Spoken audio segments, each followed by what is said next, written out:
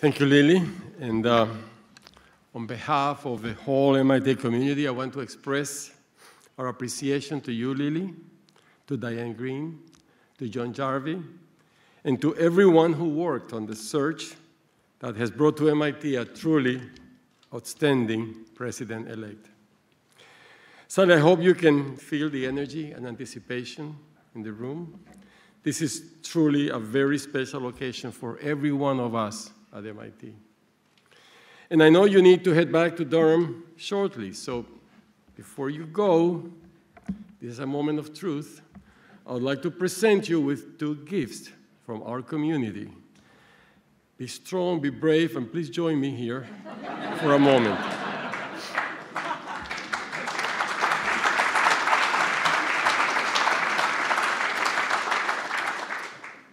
So the first gift is in anticipation of your first day as president, when you will come face to face with one of very serious facts about your new job. We call it January.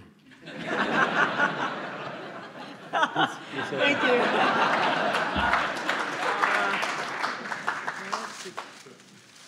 So what do you call these things? Thank you very much. Well, we hope these cozy items will help you avoid feeling immediately homesick for North Carolina. The second gift, maybe you can put this, maybe I will give it to Daddy. Maybe I better wear them home. Give it to Daddy. The second gift is a little bit hard to explain, or harder.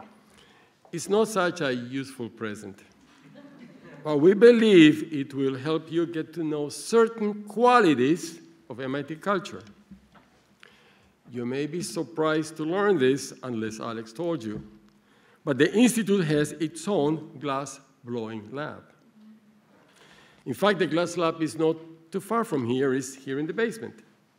And if you are particularly fortunate, you might win a spot in the annual lottery to take glass blowing lessons. I must tell you, my wife did win that lottery, and I had to go with her. And we, after hours of learning, we built two wonderful, heavy paperweight. So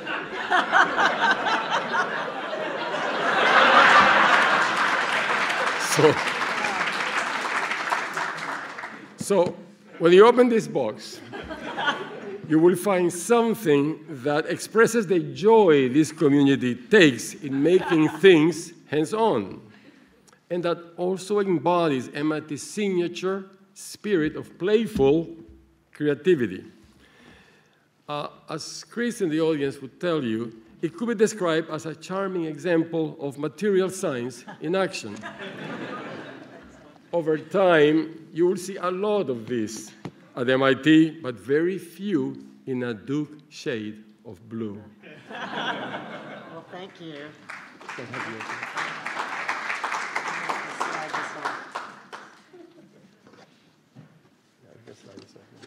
Ah.